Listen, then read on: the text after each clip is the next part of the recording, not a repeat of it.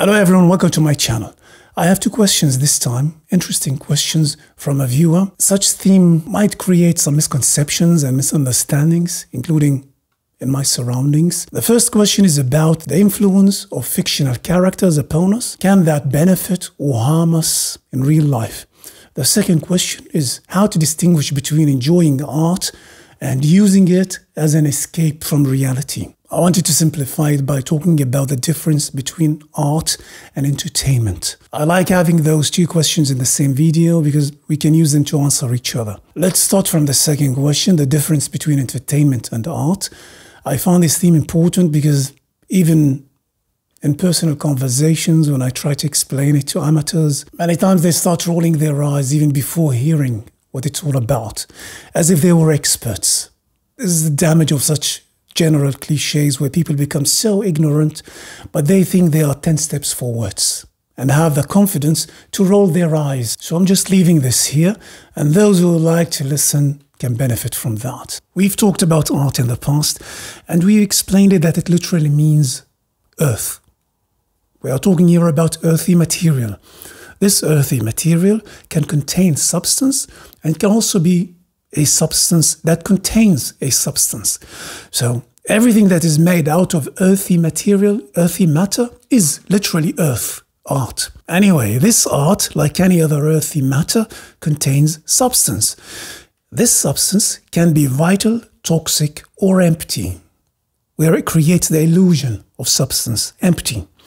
Just like in physical consumption of food and drink, we also consume spiritual substances in music, theater, literature, fine art, etc. Music is only the art, but which spiritual substance that art channels, that's something else. Whether it is vital or toxic or empty, just like food and drinks, it can be vital or toxic, or it can be empty. An illusion of something, of substance, where someone brings an empty glass and tells you there is water inside. We talked about this in the past. So what I'm trying to say here is that entertainment is a substance that is contained by art. The same thing with pornography and propaganda. All of those are substances that are channeled by the vessel of art. If you see an artist bragging about his genius fancy technique, like a fancy glass, you are someone who's thirsty for inspiration in this case, or for spiritual substance, you would say, fancy schmancy, where is the water? I'm thirsty. Are you scamming me? If you are not thirsty, or if you have, let's say, you've lost the sense of thirst, then you'd be distracted by the vessel. Wow, what a nice art. It is entertaining. Thirst is a sense, like vision. It is an awakened sensual channel that is connected with reality, with the needs and emotions. Someone who is thirsty would prefer a small glass of water rather than a big, impressive, empty glass. That's why we see governments invest in entertainment, calling it art, or invest in propaganda, calling it journalism.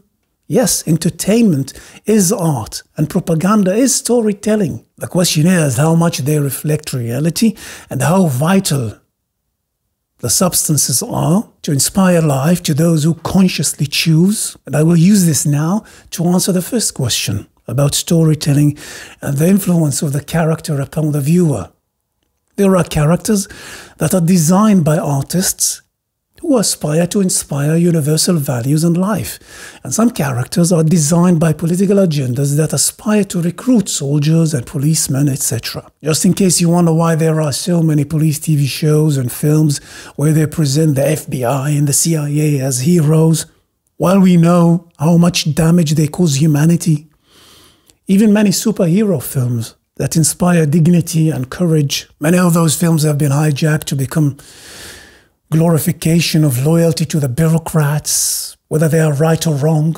There are stories that have been created by awakened artists and use the protagonist in order to inspire awakening, like the stories of Buddha and Jesus and Muhammad and Neo from the Matrix and Superman, etc. But very soon, such stories have been distorted, whether Jesus is not the one who paid his life for the truth, but who sacrificed himself for our sins, where Buddha is not the one who throws the whole kingdom and the palace away for the sake of sovereignty, but this is the one who's making meditation. That's why you see people attached to every materialistic aspect of their lives, but they make yoga and meditation.